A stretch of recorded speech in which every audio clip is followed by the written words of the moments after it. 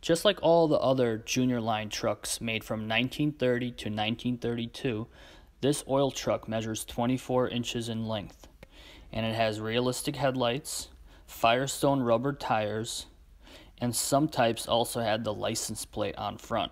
This is actually the one that also has a license plate on the front, and the number would usually read 96834. It has red steel wheels, dual in the rear, so nice dually to support that weight of the oil tank. And the oil tank is actually a double screw top fill, and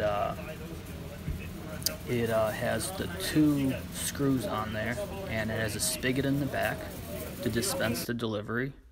And absolutely beautiful, beautiful truck. So this is 1930 to 1932. They're very scarce in the Buddy L collecting world, and it was really cool to actually see one in person. So absolutely awesome truck. And it has a brass radiator knob, nickel rim, red shell headlights, connected by the red crossbar. And yeah, some of these, this one, it looks like it's only been touched up a little bit.